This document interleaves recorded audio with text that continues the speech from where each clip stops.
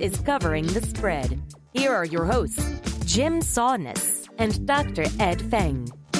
What is going on, everybody? Welcome on into Covering the Spread. That's right here on the FanDuel Podcast Network and NumberFire.com as we are getting you set for week number 13 of college football with Ian Cameron. You can find his work at the Sportsbook Review and also at VSiN, and we'll be breaking down college football, college basketball, NHL. We'll get a little bit of Grey Cup talk in there as well. So looking forward to bringing Ian in just a bit. My name is Jim Saunders. I am a senior writer and analyst for NumberFire.com. Joined here as always by Ed Feng. You can find his work over at thepowerrank.com and at thepowerrank on Twitter. Ed, your Michigan Wolverines pulling out the offense last week. So how you doing today? I'm doing pretty good. Yeah, it was a pretty exceptional game. That was pretty good, although not as exceptional as the margin of victory that Northwestern put up last weekend against Massachusetts. I think 30. Okay, so how impressive were bookmakers for that game? Because, I feel like that'd be such a difficult game to diagnose if you were a bookmaker, and the total was around, between 38 and 40, depending on when you got it. And Northwestern won that game by almost exactly that number. Right. It's kind of amazing how that works out. Yeah, I mean, my number had it right about 39 as well. Yeah. So I was pretty happy with kind of how that turned out. But, Northwestern has this unique opportunity to follow that up with a statement win over Minnesota this week in a game that actually doesn't matter in the grand scheme of the Big Ten West. So you can catch them napping, take home a scalp, and kind of salvage the season for the Northwestern Wildcats. Yeah, I don't think it's going to happen. Pat Fitzgerald had his press conference this week, and he basically said nobody on this team is prepared to play quarterback right now, which is A, correct, but B, the most blunt assessment I have ever heard a coach give of his own team in my entire life. He's right, but I've never heard a coach say that, and it was wild to me. So they're 13.5-point dogs at home. It seems about right. I grew up in Minnesota, which means that until 8th grade, I was a Golden Gopher fan. Right. And then in 8th grade, I was like, I want to go to Northwestern. And so I became a Northwestern fan. So this is my two teams kind of from when I was growing up competing. And I'm going to root for Northwestern, but at least there's a minor hedge where I can cheer up 7th grade Jim if they do lose. Yeah, I'm really my ideal is that Northwestern wins this week, and then Minnesota beats Wisconsin the next week, which would push my, Wisconsin under 9 wins, which would basically be a miracle push given how they started the season. Yeah. So that's what I'm hoping for. There is actually still a scenario in which Illinois plays in the Big Ten championship game against Ohio State, which I would find to be the most hilarious thing that's ever happened. So I kind of want that to happen. I'm rooting for chaos. That's all I can say. Well, I just want the Illinois chaos. Went from a 12 to 15.5-point dog at Iowa this week. Miracles can happen, Ed. That's all I will say. So we're going to bring in Ian Cameron in just one second. As mentioned, you can find all his work at Sportsbook Review and at VSiN. He also has a Patreon called The Ice Guys, breaking down NHL. You can find that on his Twitter page at BOBANO. We'll talk with Ian about Week 13 of college football. We'll talk a couple of big conference games there. And, of course, some college basketball, hockey, and the Grey Cup. To make sure you get that podcast, our NFL podcast tomorrow as well, make sure you subscribe to Covering the Spread wherever you get your podcasts. And while you're there, please leave a rating and review as well, because those do help us out a ton. NFL podcast will be up at the regular time tomorrow, talking with Donnie Seymour about Week 12 of the NFL. But before we bring on Ian, we have to go back to last week's show. We have to go through our college football picks, and we had an MVP bet close last week for baseball, and it wound up being closer than it should have been. So we'll break that down in just one second. Covering the past. All right, last week here on Covering the Spread on the college football edition, we had Ed on to talk about what his numbers had for the week. We mentioned a lean on Auburn +3, but you said the line is pretty efficient. Georgia did win and cover there, just a lean. We had mentioned the under on Michigan versus Michigan State at 44. Michigan won that game 44-10, so that game did go over. And Ed, it was kind of what we had talked about before. You talked about how the ground game works one week, the passing game works the next week. This time it was back to Shea Patterson. What did you see in that game from Michigan?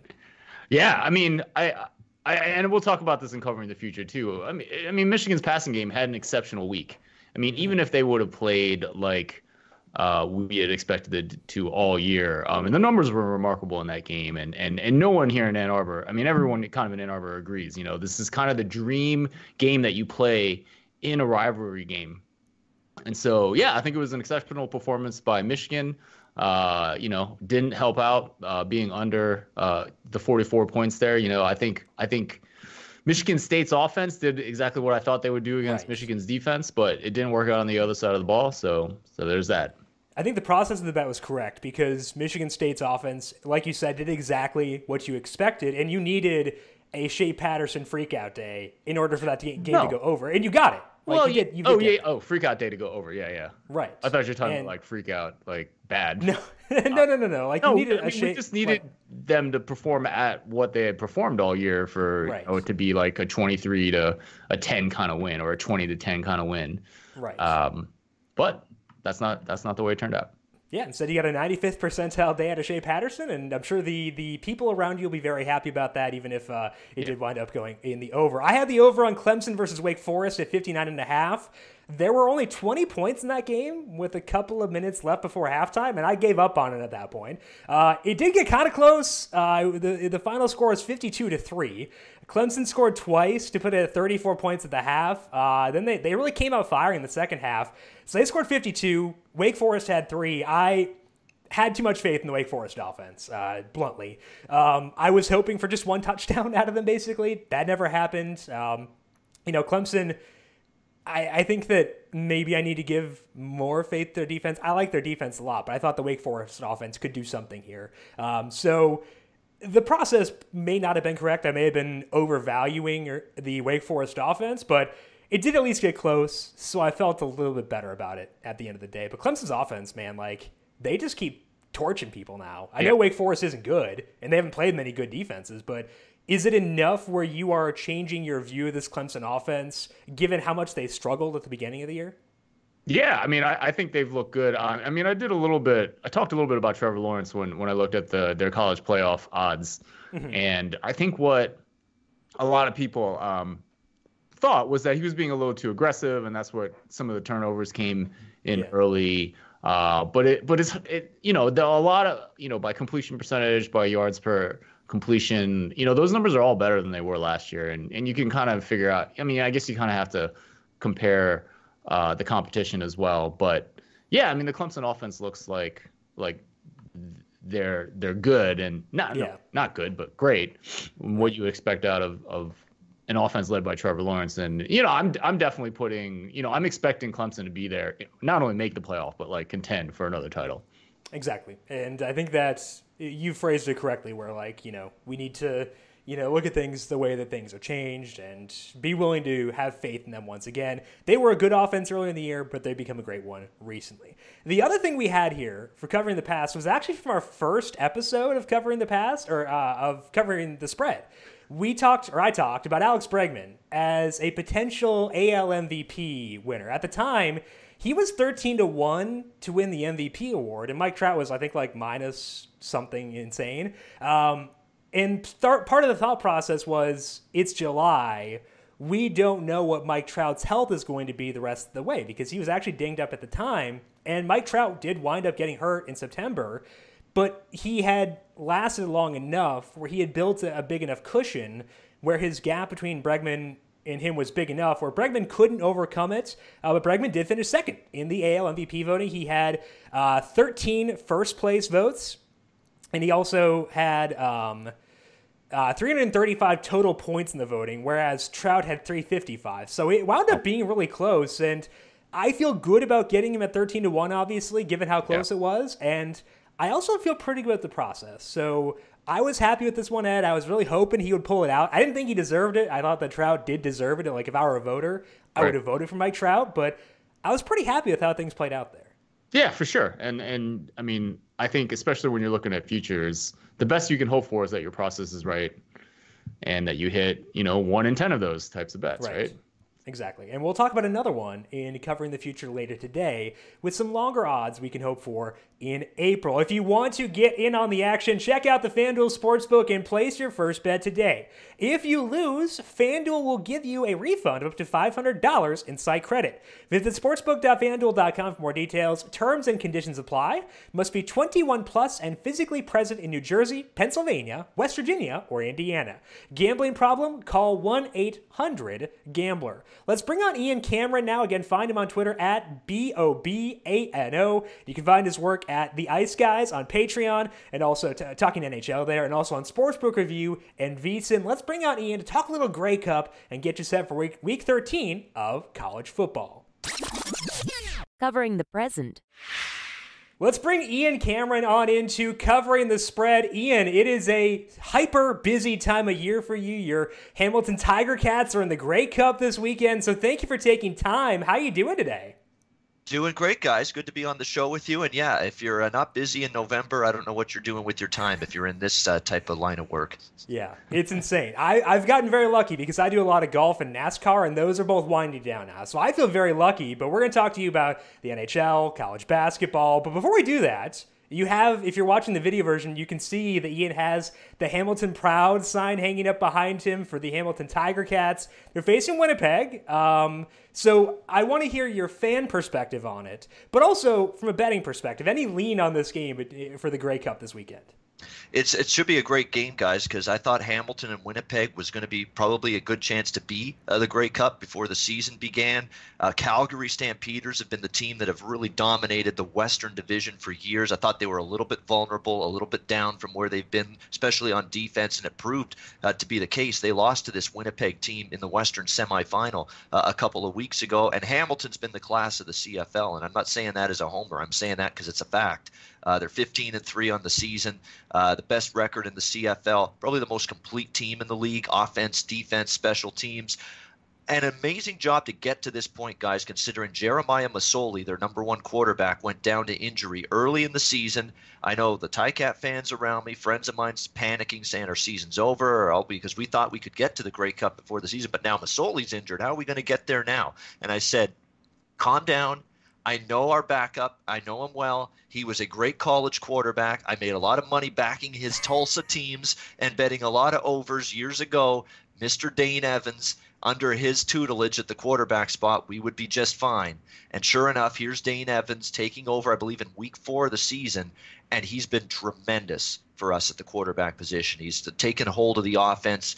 He's found great chemistry with his receivers. A great offensive line has given him protection to throw the football downfield all season long. We've got a great defense. The defensive line, I think, is the best in the CFL, can get after the quarterback.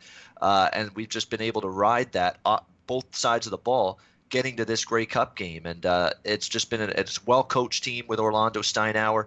Winnipeg's a really good team, too. I mean, their offense, they lost their quarterback early in the season, Matt Nichols. They went with Chris Strevler, although his passing ability is sort of negligible. It's not great. So they went out and got Zach Collaros, who was a former Hamilton Tiger Cat years ago and actually was with Saskatchewan to begin this season, but they cut him because he's been an injury-plagued guy over the years. He's had one injury after another, hasn't been able to stay healthy, but Winnipeg picked him up, and he's played really good in just, 2-3 starts for Winnipeg since they got him. And here he is starting against his former team in the Grey Cup. So great storyline there. Should be a great football game. We got Hamilton, 3.5 point favorite in this game right now, total 51.5. I think with the way these two teams have moved the ball and the way both teams can score on defense and special teams, they're really good on those two phases of the game as well. I think I would go over the total in this one. I think you'll see some points. I think I'm not going in front of Hamilton because they've been the far superior team all year in this league. They're 2-0 against Winnipeg head-to-head this year as well. But Winnipeg's been great in the underdog role, 8-1 against the spread. So that's why I'm a little bit leery of laying points against Winnipeg when they've been just a cash cow as an underdog all season. So I think Hamilton wins in the 3 to 6 point range, and the game will go over the total. And it's on ESPN too. I tell you guys, check it out. It should be a really good CFL Grey Cup title game. That's awesome. So Ian, it's obviously a busy time for you, CFL Grey Cup, not to mention NFL, college football, college basketball just started, and you're a big NHL guy as well. Tell me about your process this time of year in figuring out all of these sports. Yeah, Ed, it was one of those situations for me where I've been doing this for 7 years now, and it got to the point up to about a couple of years ago, especially as media responsibilities add up, article responsibilities that you got to write and put together for various publications add up in recent years. It got to this point of the year where I tried to be jack of all trades. I tried to wear all kinds of different hats, pro in college football, pro in college basketball, hockey, try to do it all at this time of year. And I got to the point 2 years ago where I got to cut something out of the rotation. There's just not enough hours in the day, not enough hours and time available to adequately and accurately handicap all these sports. So NBA regular season is what ended up biting the dust for me. I had to push it to one side. There's too much going on with both footballs. College basketball, which, Ed, you know very well, it's very intensive keeping up with college basketball and hockey at this time of year. So NBA regular season, cutting that out has really been the crux of me streamlining my process, really, is eliminating that one sport. Now, I do bet and handicap NBA at playoff time, and I do that because it's April. And there's a lot more time available at that time. You've got just NBA playoffs, which is only a few games, NHL Stanley Cup playoffs, which is only a few games. College basketball season is over by that time. MLB is just starting, and it's not, loaded card on a daily basis. So I've got the time where I think I can put in to making good plays and making good handicapping decisions when it comes to NBA playoffs. But my streamlined process has been eliminate NBA regular season, keep everything else at this time of year, and it's been working out well. And it's beneficial to know where your strengths are. And I think identifying where you want to cut down, I think that having that self-awareness is definitely a key. Let's talk about the NHL a bit, because we haven't gotten to talk a whole lot of NHL on the show. We talked a little bit about it earlier in the year, but how have things been going for you so far in the NHL? And what are some things that give you an edge as a bettor when it comes to the NHL?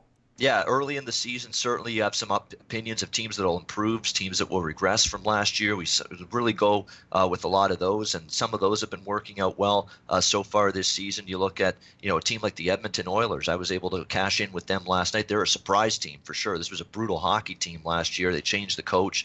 Dave Tippett's there now. Largely the same personnel, which is interesting because that's the same personnel that was not a very good team last year, but the coach comes in, implements more of a defensive structure, stresses playing much better defense, which that Edmonton team had to do, last year, and they weren't able to. So just being able to pinpoint those teams that have improved and sort of regressed, that's been thing. Totals are a very profitable endeavor for me when it comes to NHL. Riding total streaks. Look at the Washington Capitals. They were recently on a 13-1 over the total streak in the last 14 games. Betting markets and odds makers are asleep at this time of year because they don't put as much time into hockey. There's no way they do. They're worried about NFL, college football, NBA, college basketball. It's a busy time of year. So this Washington Capital over the total run really flew under the radar and not really noticed or picked up on by odds makers, and I'm able to capitalize on that. Total streaks are something that are really something that I really can, and there's teams every year in this league where you can ride them either over or under games on end, and there's very little adjustment made in the short term. Interesting. And we talked about how it's tough for us this time of year to focus on everything, but it's tough for the books too. And I think that's a good point that you made there with regards to the NHL, because you're right. Like, they're not going to prioritize that over all the other sports. It definitely does help this time of year. Now, we're all talking college basketball here, and we've got a couple weeks of data on each team right now, and that's significant.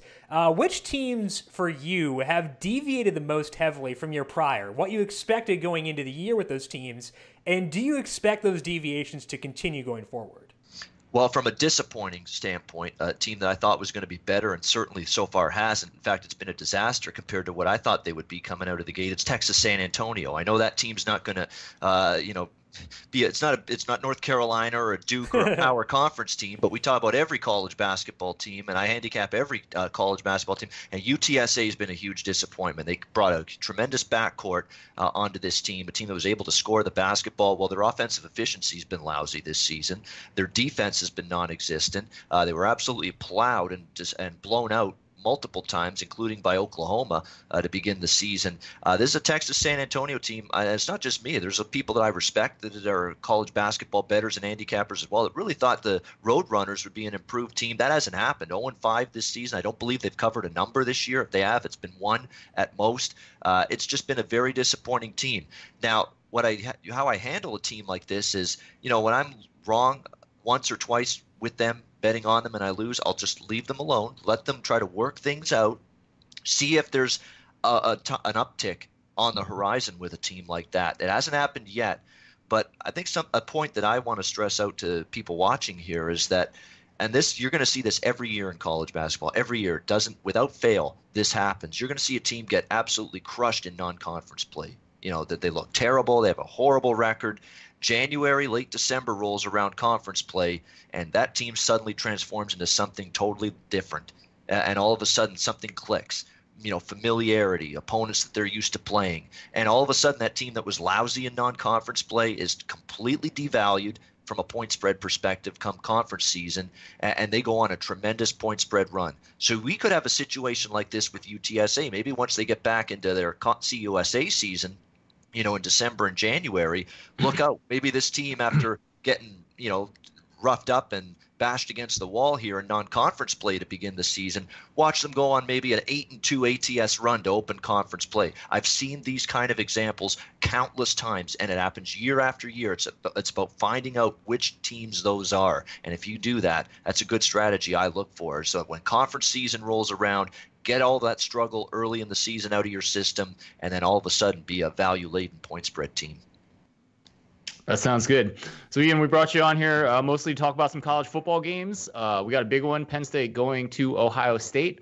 Ohio State's been particularly impressive this year. They're 18 and a half point favorite in this game. Penn State has been good, but maybe not so much in the last couple of weeks. Total at 57. What are you seeing in this game? What I'm seeing is I've got concerns for that Penn State defense coming into this game. I mean, you look at the last 2 weeks, guys. Indiana's moving the ball up and down the field against them. Peyton Ramsey was tremendous at the quarterback spot. They're able to run the football pretty effectively, the Hoosiers, in that game. Penn State had opportunities to pull away, and that defense didn't give them the stop to allow them to pull away in that game, which I'm happy about because I took Indiana plus the points last week in a spot that I was very concerned about for Penn State after losing to Minnesota the previous week. And then, of course, the aforementioned Minnesota game. I mean, that Penn State defense was shredded really by Tanner Morgan through the air, by the running game, which was absolutely terrific as well for Minnesota. It was that balanced offense. The Penn State defensive line was bullied a little bit. That's a concern. Now you're going on the road and you're facing this Ohio State team with Justin Fields at quarterback, who's been terrific, but their offensive line has been good, and they have been blowing people off the line of scrimmage all season long. It's why this offense has been tremendous. And seeing Penn State's defensive line lose the battle in the trenches in back-to-back weeks to Indiana and Minnesota, teams that are pretty decent offensively but don't have that offensive line play or the potency that Ohio State does, that's a concern. Big time for me coming into this game. The problem for me, guys, with backing Ohio State here is there's a tax involved. Like, there's no the secrets, the cat's out of the bag. Everybody knows this is a phenomenal Ohio State team. In normal instances, this could be a line where Ohio State's laying less than 2 touchdowns, but because they've been dominant, they've been blowing teams out left and right.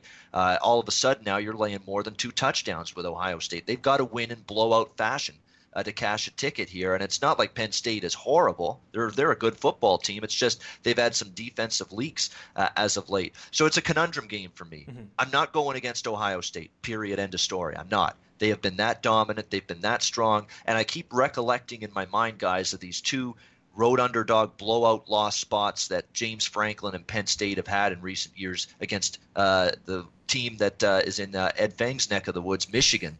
I remember the last couple of years, and Jim Harbaugh in Michigan would just destroy this team. I don't trust Penn State enough in this matchup to take them plus the points, but it's too much of a tax for Ohio State to lay the points. I do like the over in this game, and we're seeing the total move up to 57.5. I agree with that. Penn State's an above-average tempo team.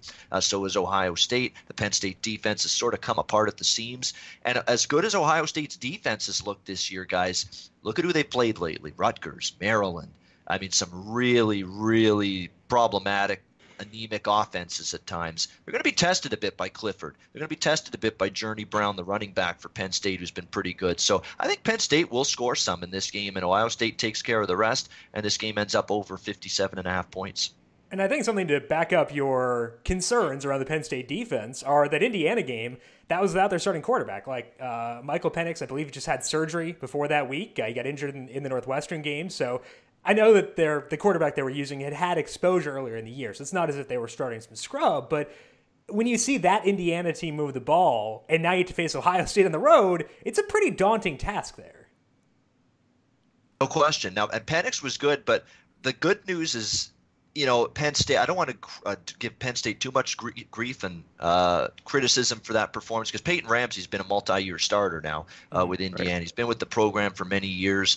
He's an experienced player. He played very well, actually, when he started against Penn State last year as well. They only lost by 5 in that game last year against the Nittany Lions. So Peyton Ramsey's a capable quarterback, but the problem is Penn State's defense, I don't know if it's wearing down. Maybe the depth maybe is starting to get to, again, when you get this late in the season, this is when defenses start to wear down. And I think you're starting to see some of that for Penn State. And unfortunately, this might be the wrong time for them to be facing this absolute juggernaut offense that Ohio State's got, with Justin Fields playing at such a high level. So, I'm not strong on the side, guys, but I think the total going over is definitely worth a look here. All right, so efficient spread? Yeah, go ahead, Ed. Yeah, Ian, you bring up a really good point about Ohio State's offensive line. This unit was bad last year. Lose 4 of those 5 guys. A lot of question marks coming in, and they're back to the machine of before last year in terms of running the ball. They've been able to run the ball with Dobbins. So, a great point there. Ian, would you care to Ohio State and LSU have been pretty much, in terms of performance this year, the 2 top teams in the nation. How do you view those teams, or do you view those teams as the top 2 in the nation? I do, but LSU to me still gets the edge. They faced a gauntlet. They faced some pretty good defenses as well in the SEC. Not that Ohio State hasn't, but I think LSU's faced a pretty damn good schedule. When you look at who they've had to go up against, they've had to face Florida's defense, which is pretty good. They've had to face Auburn's defense, which is pretty good. They've had to face Alabama, whose defense is not good as it's been compared to recent years. There's no doubt this is an Alabama defense that's a little bit down from where they've been in years past under Saban, but still, a tough environment like that. In Tuscaloosa, and they went in there and just dominated. Don't be fooled by the final score. The first half was all LSU, and then maybe get complacent and let Alabama back into the game. But LSU was full marks for that performance. So I'd have to rate LSU a little bit ahead of Ohio State. But the one thing that would be concerning me about Ohio State and laying the 18.5 too is that they have not been tested by anybody as good as Penn State in a while. They've had a lot of mediocre competition. Nebraska was supposed to be a big game for Ohio State and a good test for Ohio State, and Nebraska's just had a terrible season. Massive disappointment. You talk about one of the most disappointing teams in college football this year. Nebraska's got to be at or near the top of that list without a doubt, with what people expected out of Scott Frost, because they saw him in his second year at Central Florida make that big leap. Didn't happen for him down there in Lincoln. So Ohio State, this is going to be one of the best opponents they've played in weeks. We'll see if they're able to get the job done. And again, they can't just win this game. They got to win big if they're going to cash a ticket. So pretty efficient spread here at 18.5, but we do like the over at 57. Let's move on to Texas A&M at Georgia. Georgia is a 13-point favorite. The total here is 45 points, and Georgia has rebounded well from their loss. They've won 4 straight, but the offense has been sputtering quite a bit. So do you think that Georgia, who is number 4 right now in the College Football Playoff Committee rankings, do you view them as being as legit as the committee does? Georgia offensively, I don't know if they're 4th in the college football. This Georgia offense has been underwhelming, to say the least, most of the season. It's been pedestrian. Jake Fromm's not put up the numbers that we expected. The running game with Swift hasn't been as dynamic and explosive, I think, as we thought it would be. It's been a Georgia team that's been kind of disappointing in that regard. And this, to me, screams like, as much as I like the over in the first game we talked about, I'd probably lean to the under here in this game with Georgia and Texas A&M. I don't look at Georgia as a team that marches the football up and down the field this year. They've had multiple chances to show their ability to potentially do that against defenses that are worse than Texas A&M, and at times they've struggled even in those games to consistently move the football and finish off drives in the red zone with touchdowns. They've settled for field goals a lot. That's been another issue for Georgia's offense throughout the course of the season. And on the flip side, Texas A&M too, in this point spread range where they're catching nearly 2 touchdowns here in Athens between the hedges. That's a point spread range that I'm very leery of going against Texas A&M. And Jimbo Fisher's teams have been good, usually catching points in the past. The reason I don't love A&M as much as I love the under in this game is because Kellen Mond is a mistake waiting to happen usually against a good defense. That's just the way it is. He's a solid quarterback, but in terms of do I trust him to step up in class against the better defenses in college football? No, I do not. No, I do not, because we've seen too many instances where moves the ball a little bit and then pressures on him and he chucks the football into coverage, interception, and I worry that defensive touchdown happens for Georgia in this game against A&M, and Mond, who I think can be sometimes a mistake-prone, force the football, make the wrong read, make the bad throw at the wrong time.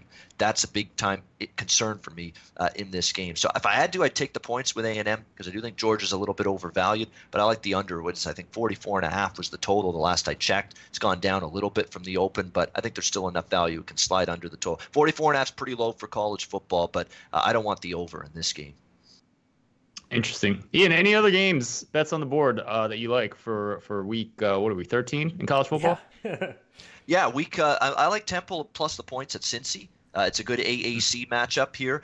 Cincinnati, very ugly performance against a South Florida team that I think very little of. I mean, Charlie Strong is not a good coach. I don't think that's a very good program. I don't think they have any sort of quarterback play, especially with the injuries they've had to deal with there.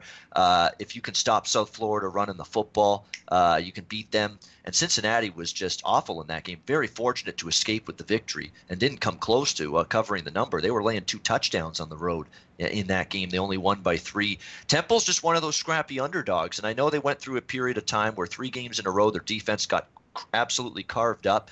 But guess who they played? SMU, Memphis, and Central Florida. Any team in that conference is going to get carved up by SMU, Memphis, and Central Florida. Those are the 3 best offenses by far in that AAC conference. Cincinnati's not an explosive offense. Temple has struggled with speed on the edge, dynamic wide receivers that can get off the ball and get behind the secondary. Cincinnati doesn't have those kind of playmakers. And Desmond Ridder is a ham and egger quarterback. He is. I mean, for Cincinnati, he's okay, but this is not an explosive offense. This is, I think, a matchup that Temple can handle. So definitely one of the ones I'm looking at is Temple getting 10.5 in that game.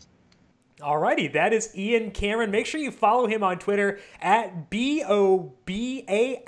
Just spell it out there. It's a lot easier. BOBANO. Ian, good luck with the Grey Cup. I hope that everything goes well for Hamilton in that game. Hopefully, both from a betting perspective and as a fan perspective. But enjoy the game. Good luck with all your NHL and college basketball picks too. And hopefully we can talk to you again here soon. All right, guys. Great being on with you. Have a great day. You as well. Thank you. Covering the future.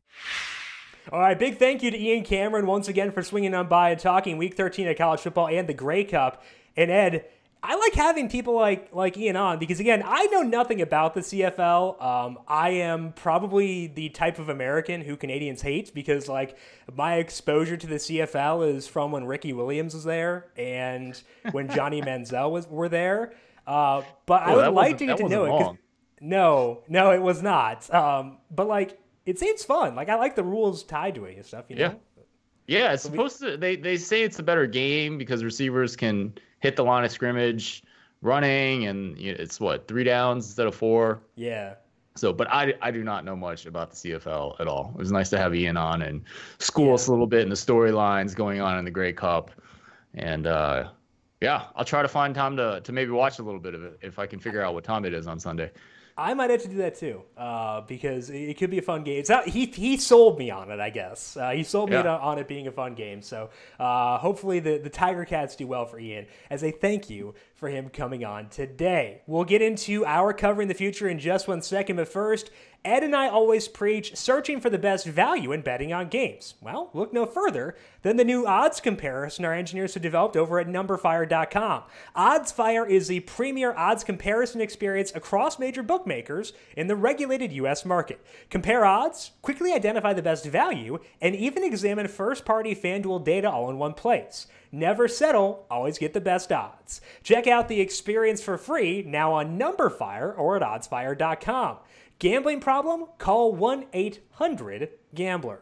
Let's dive in now to covering the future. And Ed, we talked about UMass and Northwestern earlier today, which means that we have to talk about Rutgers. I think that's kind of like, that's what we have to do, like legally. So you're going to talk about this Rutgers game this weekend against Michigan State. What do you see in that game? Yeah, I think at this point in the season, a way to find value is to look for teams that have kind of gone through some exceptional circumstances. Yeah. And one of those teams is Michigan State. 2 weeks ago, they lost to Illinois, had a huge lead in the first half and managed to blow it to Illinois. I don't think that performance was indicative of Illinois' skill level. I'm still not sold on that team at all. And the numbers really liked Iowa minus 12 earlier this week. However, that line's going up to 15.5. So obviously less value there, and it definitely scares me off once it goes through the number of 14. But it was a bad game 2 weeks ago for Michigan State's defense, and it was a bad game again last week for against Michigan. We already talked about it. Shea Patterson had a remarkable day.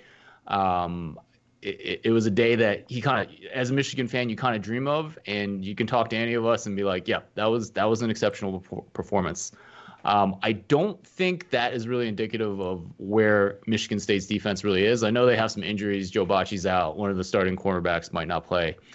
But they really only need to kind of show up in this game against Rutgers. You're kind of getting the ultimate cupcake offense in Rutgers. They're on the third string quarterback this year. They're already near a bottom five type unit when you look at their numbers over the course of this year.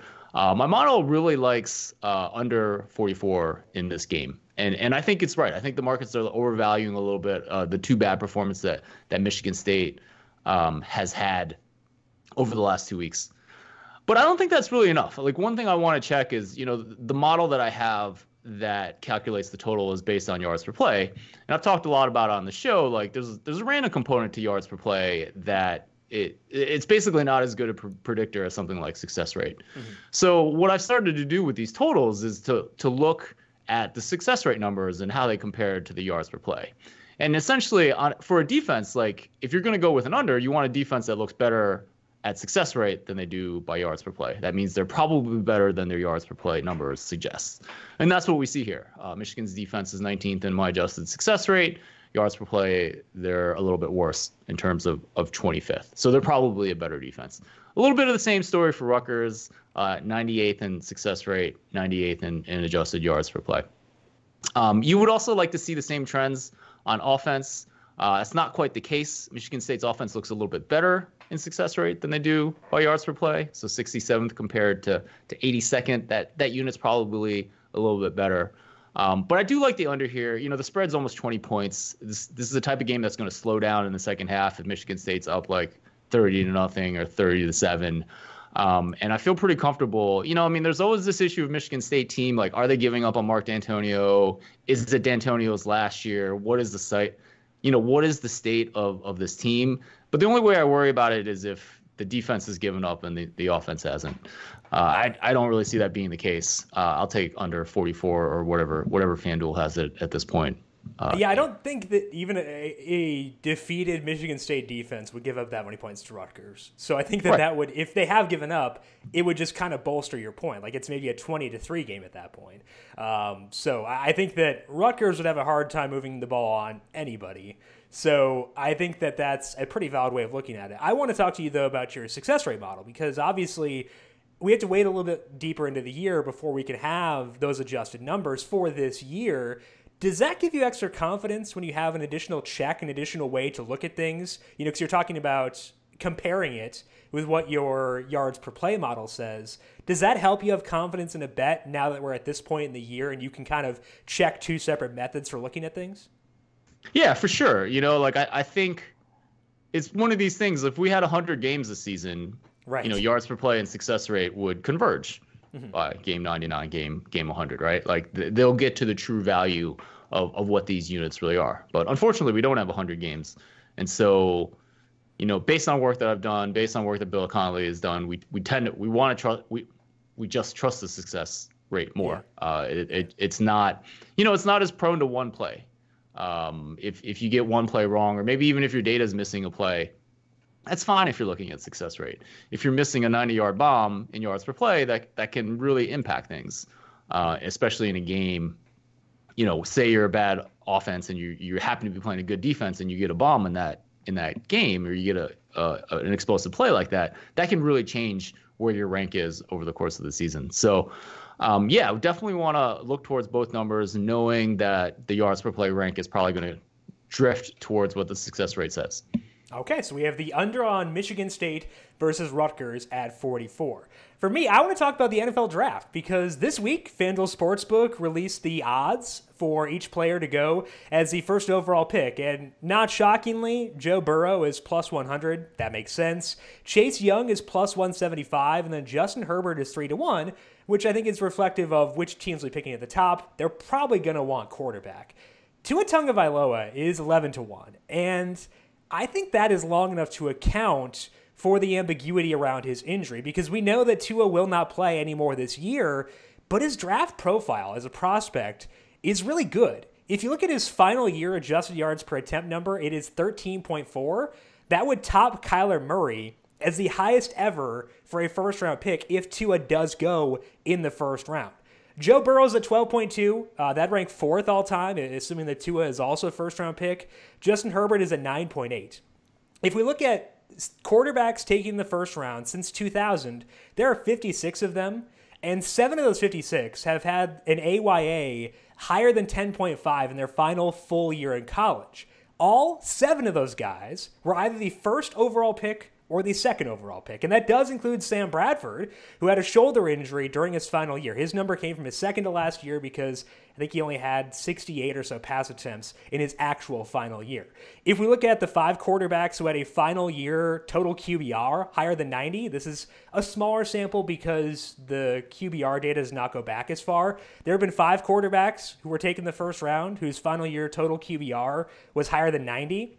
Marcus Mariota was the only guy there who did not go first overall. He went second overall, and Tua's at 94.5 there, which leads the nation. So basically, if you have elite college stats and college evaluators, talent evaluators, say that you should go in the first round, you're going to go near the top, even if there are some questions. Mariota, it was the system. Sam Bradford, it was his health. Of course, this also does apply to Joe Burrow, but he's also about a year and 4 months older than Tua. And if we assume that Joe Burrow does play in the SEC championship game and makes the college football championship game, Burrow would have had at least 10 pass attempts in 28 games. Tua had 27 at a younger age, and that does matter. In general, older, inexperienced quarterbacks are less likely to hit than younger guys who may lack experience. And Burrow is older than Tua and has a similar level of experience. So if Tua were fully healthy, I would think he'd be favored over Burrow to be the first overall pick. And to me, he'd be a big step above Herbert as well. Adam Schefter reported this week that the expectation is that Tua will be able to resume athletic activities in about 3 months, which would be the middle of February. The NFL draft is in April. Tua can start throwing once again in the spring, and that's a lot better timeline than what we had heard earlier for Tua. Everyone's talking about Bo Jackson. This is a different situation. It sounds like the timeline for Tua is a lot better. And that could always go awry because this is a major surgery, and it's not a lock that teams clear him medically. But I think this number really does account for that at 11-1. If Tua were fully healthy, I think that he'd be the favorite to go first overall. And I think getting him at 11-1 is prudent because there is the potential for that number to be trimmed massively if his recovery goes as planned based on the timeline that Schefter laid out. So 11-1 to me seems to be a really good number for Tua Tagovailoa to go first overall. Ed, any thoughts on this one? I know that it's a long way away to talk NFL draft. I agree with everything you said. I agree that there's value at 11-1 with Tua. What I don't necessarily agree is whether he would be the favorite if he were healthy. I think Burrow's been so good this year. I just think there's a lot of hype with that. Unwarranted, but I think there's a lot of hype with Burrow. And he's done it. He's certainly done it this year, but he doesn't have a track record in years past. Couldn't beat out Dwayne Haskins for the job last year, transferred, took over LSU. Wasn't particularly good for half the season, was better second half of last year, but nothing like what he's been able to do this season. So if I'm the Cincinnati Bengals and I'm looking for a quarterback, I want the guy who's been accurate for longer. So Tua definitely makes sense there. I'm not a huge Justin Herbert fan. I'm pretty sure I've talked about that on this show. Yeah. He's had a great year. Don't get me wrong. But I'm always a little cautious when the first thing you say about a quarterback is he's 6'4" and a great athlete. I think it's interesting. I mean, the only thing I think there is value in this bet. I always hate betting on things that involve the judgment of human beings. True. I'd rather have it be the bounce of a ball. Yep. As frustrating as that can be at sometimes. But hey, yeah, no, I think it's a fun thing to think about, and I like what you're thinking is. Robert Mays on the Ringer NFL show has this theory that Justin Herbert is too tall to play quarterback, which I find hilarious. It's a joke. Oh. It's like a very clear joke. Like he's too tall, and I find that really funny. Robert's awesome, so I always enjoy that, and I think of that whenever Justin Herbert is brought up. Is the data point Brock Osweiler? Is that why he's too tall? Yeah. Probably. But I think that when you compare Herbert to Burrow and Tagovailoa, I don't think they're in the same tier personally. And to back up your point about NFL teams buying into hype, that's what we saw with Mitchell Trubisky when he went second overall. He was a one-year starter, and Burrow effectively is a one-year starter. Like he started in the past, but from a good data perspective, it's a one-year sample. Whereas with Tua, it's all of last year too. Well, Trubisky played 1 year at North Carolina. He was older, and he was 22, I believe. Yeah. And the thing that really gets me is that he couldn't beat out Marquise Williams for the job the year before. Right. And Marquise Williams, last time I checked, was not on an NFL roster. Right. So, either the coaches at North Carolina are crazy but Trubisky was very good last year. Yeah. It wasn't great, but he was very good. He hasn't been good this year. No. And now they're pinning the benching on an injury, which I love. Yep. The intrigue of that. I thought he just got benched, and then I looked at the injury report. It's like, oh. The conversation that Matt Nagy, the animated conversation that Matt Nagy was having with him on the sideline did not seem like, hey, I'm pulling you because you're hurt. It seemed more like, we're setting you out to sea, young man. You've had a good run. Enjoy your voyage from here. It will not be with us. Like that's the vibe it gave off. It did not give off, hey, your hip hurts. So it was weird. I feel bad for Trubisky at this point. I've never been a believer in him, but I feel bad because obviously that'd be tough to deal with and stuff. But the thought process behind taking him second overall was pretty wild. Yeah, to me. It was pretty wild. So, is he going to play this week? I saw a report that they had not determined yet his practice availability for Wednesday, and my guess would be that he does play because they're facing the Giants, and the Giants' defense is quite bad. And if you're going to give him a bounce back spot, you do it at home against the Giants, where they're I think 6.5-point favorites. Yeah. So I would bet that he plays. Yeah, and the market get the confidence booster. And the market seems to suggest that he's going to play if this number's at 7. At least my numbers that include all of Trubisky's stats suggest a 7 point. And if you look at what Chase Daniel did relative to Trubisky last year and what Chase Daniel did in that Oakland game, your number is correct to have more value in Trubisky than Chase Daniel. I know Trubisky's become a meme, but Chase Daniel's not a good quarterback, and we should keep that in mind as well. That is all that we have for today. Once again, we're back again tomorrow, though, to talk with Donnie Seymour about Week 12 of the NFL. To get that podcast, make sure you subscribe to Covering the Spread. You can find that wherever you get your podcasts, and if you're listening on Apple Podcasts, make sure you rate and review the podcast as well. Thank you to those of you who have already done so. Ed, what's going on for you this week over at the Power Rank? Just focused on getting my newsletter out tomorrow. Sign up for that at thepowerrank.com. You'll get a free sample of predictions I usually say for paying members of the site. And talked with Michael Salfino on the podcast. That's going to go up. By the time this is up, that'll be up. But I actually learned of him when Cade Massey was on my podcast, because Michael Salfino asked Cade to come up with Massey Peabody, which is which is a system that I really respect. So that was a really interesting conversation. That's on the Football Analytics Show this week. And I know Michael Salvino because of fantasy stuff, so that's interesting. I'll check that out. The Football Analytics Show is where you can find that and all of Ed's work over at thepowerrank.com, and you can find Ed on Twitter at thepowerrank as well. I am at Jim Sannes on Twitter, JimSannes. If you are a DFS player, we'll have our Week 12, can't keep track. Week 12 NFL DFS podcast going up tomorrow. If you like watching things on YouTube, we are streaming those live on YouTube. We'll stream that one tomorrow at 10 o'clock in the morning. And you can check that out on the FanDuel YouTube page. Big thank you to Calvin Theobald for working the video side of things for today and chopping up clips for the @FanDuel Twitter account. Thank you, Cal, for that. And thank you to everyone for tuning in, and thank you to Ian Cameron as well for spreading his knowledge about Week 13 of college football. Good luck with your bets, and we'll talk to you again tomorrow. This has been Covering the Spread right here on the FanDuel Podcast Network.